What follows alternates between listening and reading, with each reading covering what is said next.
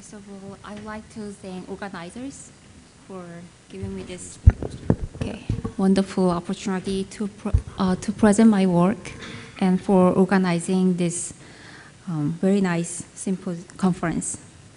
Okay, I changed the title a bit, Understanding the Chromatin Remodeling Code. So in this talk, I would like to emphasize how genetic and epigenetic factor affect the chromatin remodeling and how how we find the chromatin remodeling code. That's the arrangement of various chromatin remodeling marks and their effect on gene expression. And we try to find the sequence signature associated with the chromatin remodeling. Okay. First, I start with the genetics. In genetics, we try to translate genetic information encoded in the genome, and we aim to find the sequence variation that's affecting the morphological variation. And the sequence variation can occur as cis-regulatory elements or transacting loci, and they eventually change the gene expression of target genes or activity of target gene, and then change the morphology. In epigenetics, epi means over, so we try to understand molecular mechanism that affect morphological variation, and this morphological variation is transmitted to the progeny, but the morphological variation cannot be explained by the DNA sequence. So that can be independent of DNA sequence or the interaction between genetic information and environment.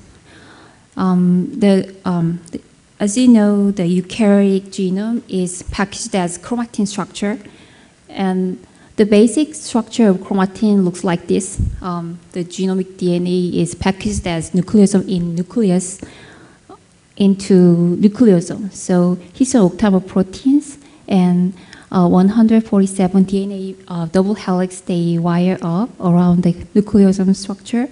And this chromatin structure can be modified, remodeled by the density or preference of nucleosome formation, or the histone protein can be modified, covalently modified by the methylations, acetylations, and many covalent modification, or the histone can be replaced by histone variants such as H2A can be replaced by H2A.C. H3A can be replaced by H3.3, and DNA itself can be modified into by methylation. Methylation as cytosine. So this chromatin structure affect the gene expression. From nucleosome, highly packed nucleosome, to be a gene can be to be gene transcribed. It should form the open chromatin structure, and this open chromatin structure preferentially associated with the low nucleosome density, and they lacking DNA methylation as cytosine, or they preferentially contain H3K4 trimethylations. So H3K4 trimethylation is a chromatin remodeling marker of open chromatin structure. In heterochromatin region, the genomic DNA is highly packaged by nucleosome structure, and they are depleted of H3K4 trimethylation, but they are enriched with high nucleosome formation and histone deacetylation. So acetylation is removed, or they are enriched with the cytosine methylations. The chromatin structure and epigenetic factors are highly dynamic. So in a eukaryotic genome, they carry multiple copies of histone modifiers, chromatin modifiers. So for example, in acetylation, acetyltransferase, they put acetylation at histone, and then the genomic DNA form open chromatin structure, and histone deacetylases, they remove acetylation, and then it reverted to the closed, highly packed chromatin structure. So to understand how dynamic chromatin remodeling, so in this case, we used histone acetylation and deacetylation. So we used the histone deacetylase mutant.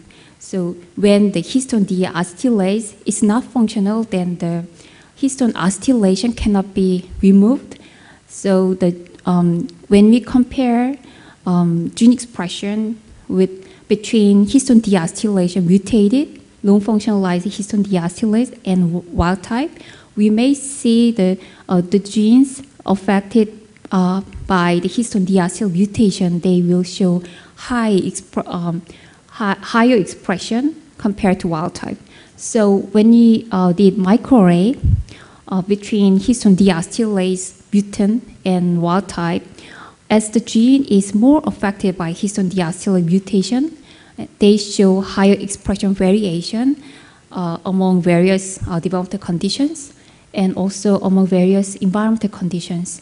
And those genes highly affected by histone deacetylase mutation, they also show species-specific expression. So in this study, we find that the dynamic histone acetylation and deacetylation, removing the histone acetylation, they contribute to the condition-specific expression pattern. And this shows the heterochromatin formation. So in heterochromatin region, the genomic DNA is highly packaged by high nucleosome formation. And in this heterochromatin region, the double-strand RNA are preferentially generated, and they, from these double-strand RNA, small interference RNAs are preferentially generated, and then they preferentially interact with the H3K9 methyltransferases. That's the marker of heterochromatin, or DNA methyltransferases. So this form the feed-forward regulatory network. This suggests that the small RNA, DNA methylation, and histone modification, all these chromatin remodeling mechanisms are co-regulated for the chromatin structure coordination. Based on previous studies, we suggest the chromatin remodeling code hypothesis. So this is not the new hypothesis. From previously, Dr. Ali's lab, they suggested histone code hypothesis. From their hypothesis, the presence of specific histone modification, they affect the gene expression. And as well as histone modification, DNA methylation and small RNA and various chromatin remodeling mark, they are coordinated, and as well as their presence, their distinct arrangement and their combination play another array, and that can be a platform restricting interaction between transcript factor and genes. So to enforce the chromatin remodeling code, we integrate diverse chromatin remodeling mark from heterogeneous data types, such as chromatin immunopurification and microarray, or we can do chromatin immunopurification and next generation sequencing, and then we can integrate those data set, and we investigate their correlative relationship, or we can cluster the genomic region by their arrangement and how they affect the gene expression. So I think this can be a good example investigating the chromatin remodeling mark. So in this case, we integrated various histone remodeling and DNA methylation all together around transfer star sites. So each row represents one gene of from transfer star sites and their upstream and downstream 1 kb region. So we can cluster this coding region by their chromatin remodeling profiles, and this show the chromatin remodeling profile around transfer star site can be categorized into 10 groups. One very obvious group is group number 1 and group number 2. In this group, the first group showed very high narrow peak at transfer star site of H3K9 acetylation and H3K4 trimethylation. We also observed group number 2. They are also enriched with the H3K9 acetylation and H3K4 trimethylation at the transfer star site, but they show a much broader arrangement of those histone modifications. So we examined how these chromatin remodeling arrangement affect the gene expression pattern.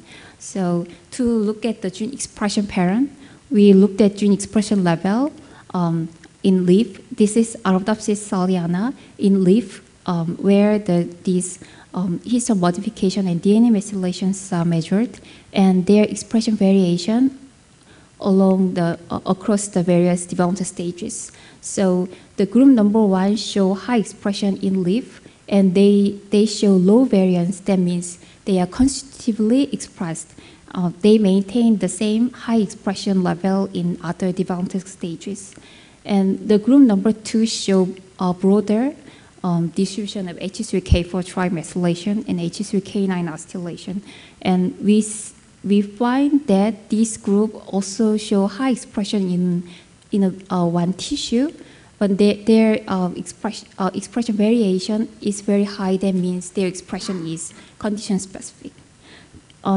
The second group also show the species specific expression compared to the closely related species and artificial hybrid compared to the mid-parent values. So these distinct arrangement of chromatin remodeling mark, they are associated with the specific biological functions. So the first group show high expression and constitutively highly expressed genes, and they are preferentially involved in the translation and protein folding, so obviously essential functions. And the group number 2 show they leaf-specifically highly expressed genes, so they are involved in the leaf-specific biological process such as photosynthesis or response to water deprivation, so they are condition-specifically expressed genes. So, and next, we try to understand if the DNA sequence-based composition context, they facilitate this specific chromatin remodeling process. So we did this research based on the previous studies showing that in transcription, interaction between distant acting regulatory elements and the transfer star sites, they require very flexible interaction between double-strand DNA, and this transcription regulation is associated with the distinct organization of chromatin remodeling marks. And also, the DNA-based composition itself also associated with the DNA flexibility based on our studies before, and the chromatin remodeling complexes sometimes interact with the proteins specifically recognizing the base pair composition. So we use the whole nucleosome chip sequencing data and H3K4 trimethylation in human cells. Based on, so we can extract the 147 DNA double helix DNA base pair composition from nucleosome chip sequencing and H3K4 trimethylation sequencing, and then we first looked at the position-specific base pair composition in dinucleotide. And as well known, this position-specific dinucleotide composition show periodicity around the center. However, as well as periodicity, the distinct base pair composition between H3 and H3K4 trimethylation differ from chromatin remodeling. They showed the more significant difference of their base pair composition. So now we looked at the position-independent base pair composition. So we use the 6-mer DNA sequence composition and how they are more enriched compared to the background genome component composition. So we examine the 6-mer DNA sequence enrichment and depletion in H3K4 trimethylation chip sequencing in various human cell types like immune cell CD4 positive, in different condition, resting state, activated state, and hematopoietic stem cells, HCD36 plus or CD133 plus, human embryonic stem cell, and very well established human cancer cell line HeLa cells. And before the H3K4 trimethylations are known to be tissue-specific or cell-type specifically arranged. And however, even though their arrangements are very diverse among cell types, the sequence composition associated with this chromatin remodeling are consistently maintained in various cell types. And as well known, the nucleosome sequence composition are also consistently maintained in different conditions. When you compare the H3 nucleosome and H3K4 trimethylation nucleosome, they show significant correlation, but compared to between the same histone remodeling, they show weak correlation. That suggests that these two nucleosome types, they have different DNA sequence preference or composition. So based on this position-independent DNA sequence composition, from 147 base pair DNA sequence, we can predict if those sequences will preferentially form H3K4 trimethylation nucleosome or not by probabilistic model. And we further try to understand how the whole genome sequence, whole chromosome sequence composition affect these important active chromatin marking H3K4 trimethylation nucleosome arrangement. So we try to incorporate these assumptions into our model. So first assumption is the chromatin remodeling is a dynamic process, and DNA sequence context may affect the chromatin remodeling landscape. And we consider three states. The DNA sequence is not included, does not form the nucleosome, or the base pair is included in H3K4 trimethylation nucleosome, or nucleosome not containing H3K4 trimethylations. And in this state, the base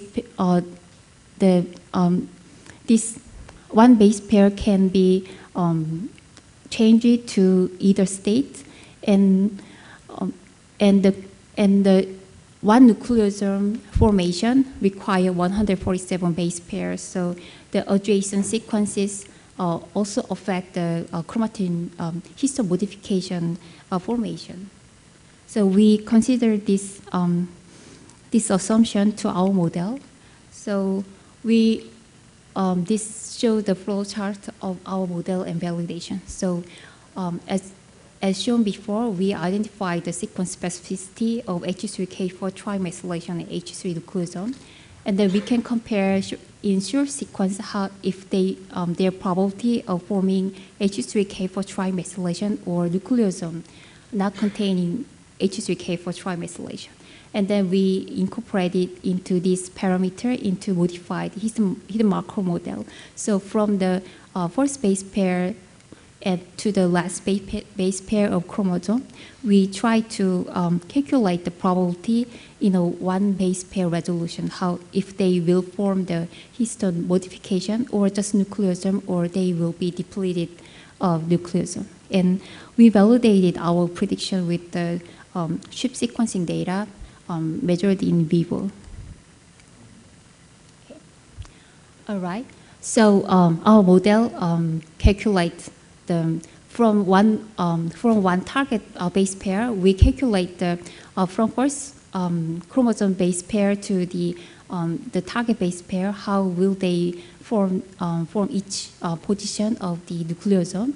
And then we also incorporate backward, that means with this state from next to the last base pair of the chromosome, we incorporate those two procedures together, so we can compare if one base pair will be at specific position of the nucleosome. A nucleosome are modified and unmodified, or they are depleted of the nucleosome. So, and then we combined all together.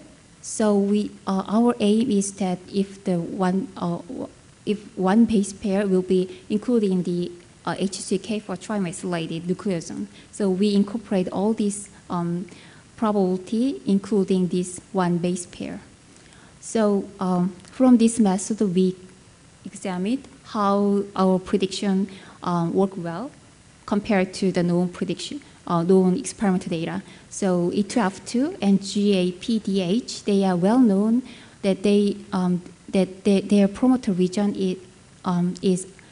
forms HCK for trimethylation, and this their promoter sequence context actually predicted to be high HCK for trimethylation. And also we can compare with the one base pair resolution with our prediction, probabilistic prediction with the chip sequencing data in various cell types, and we can see that their correlation is highly significant. And we measure the performance by precision and recall analysis, and it turned out to be performed very well. And then we examined if the whole genome sequence context facilitating the histone modification, HCK for trimethylation modification, associated with the specific role of genetic elements such as transcript site or exon intron junction and transcript termination site. And these important genetic elements directing the pole to transcription, they are enriched with their sequence itself facilitates formation of H3K for trimethylations, and important the regulator of the gene expression.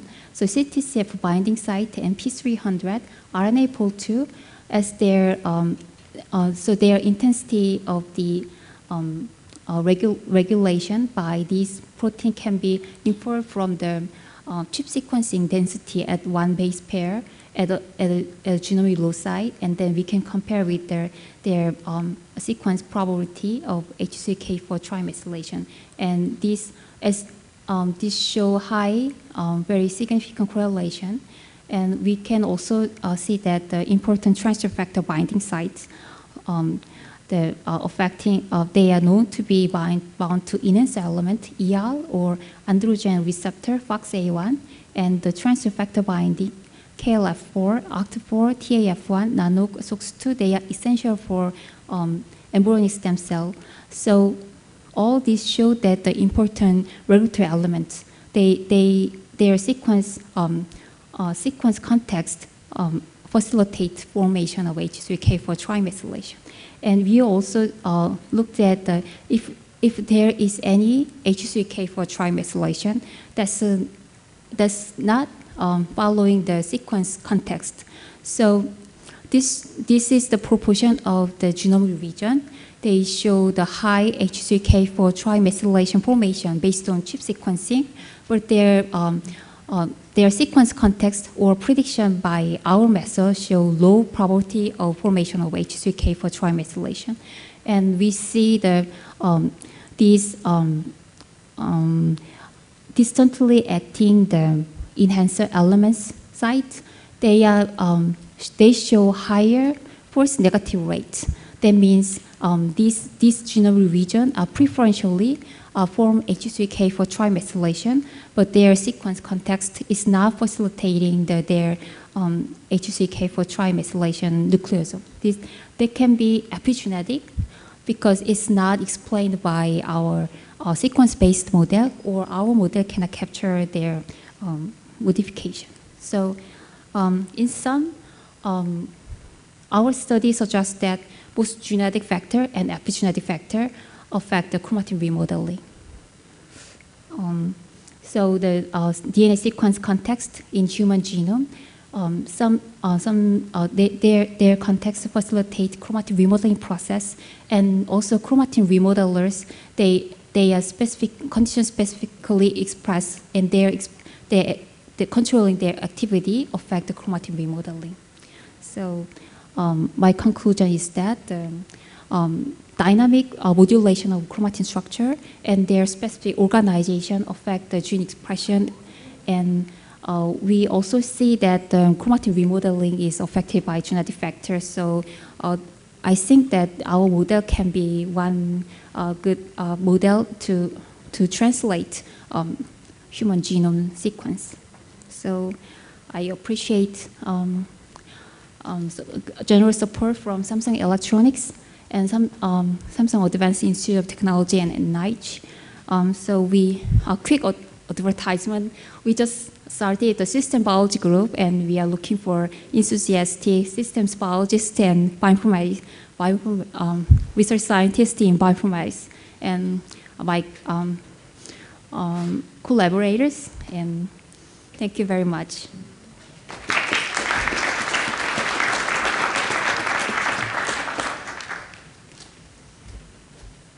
So we're actually over time. So if there's one quick question, we can take it. Otherwise, let's break for coffee then. Thanks again. Okay, thank you.